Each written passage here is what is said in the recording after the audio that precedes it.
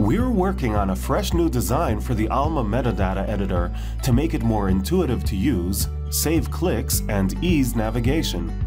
The new design is expected to roll out by the end of 2019.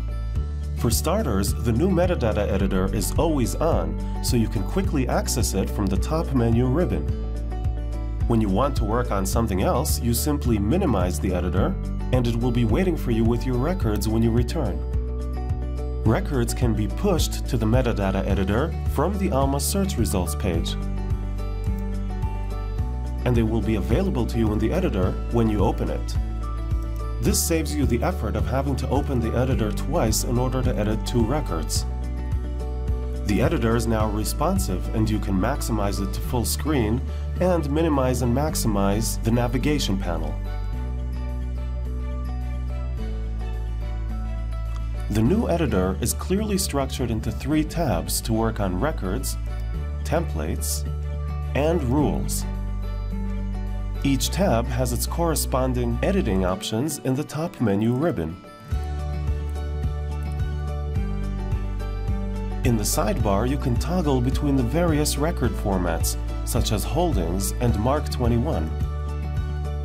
Your open records are displayed in the navigation panel and can be filtered to show only records from your institution, network, or the Alma community. An asterisk marks records with unsaved changes. You can see if the record has notes associated with it, and you have additional indications of each record status. Was it opened via push, assigned to you, or is it saved as a draft? Hovering over the title displays the full title and audit information. You can right-click on any record for available actions. A new feature called Open Record will enable you to search for and open a record from within the Metadata Editor. As before, the Metadata Editor allows working with 2 records side by side in split-screen mode, which is now only 2 clicks away. Clicking the record header toggles the focus, and it's easy to see which record and which field you're working on. The record header shows the information on the last edit and is actionable via right-click. Fields and subfields are easy to distinguish thanks to our helpful new color scheme. Each field has available actions, including quick navigation to Library of Congress field information.